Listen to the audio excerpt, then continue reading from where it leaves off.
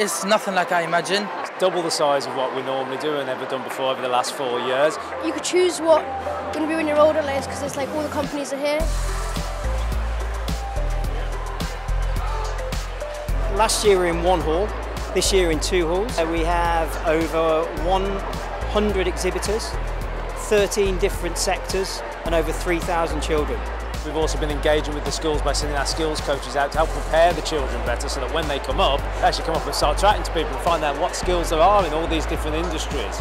I did CPR, which we learned how to do on a dummy. There was this wheelchair experience to see how people that are unfortunate or disabled and can't see. And I did a radio, live radio show, which I thought was amazing. I really enjoyed that. It's really good because we teach a lot of theory in the classroom, but the kids need to see what actually these lessons mean in the real life. What does maths equate to? What does science equate to? What are the arts? So many people are coming here, they haven't got a clue what they want to do. So actually by being here, you're, excuse the pun, but you're sowing the seed and say, well listen, consider it. And then, who knows, you might actually one day land up working in this industry.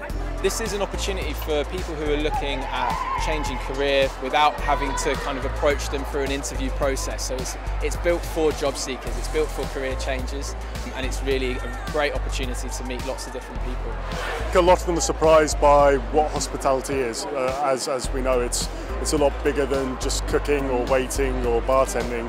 There's a lot more jobs out there than what most people realise. It's not just talking to people, you get to do different activities about what it involves. I think it just teaches people that jobs aren't just boring. There's some bits I would want to do as careers, when I've left school and when I go to Highlands or Holier.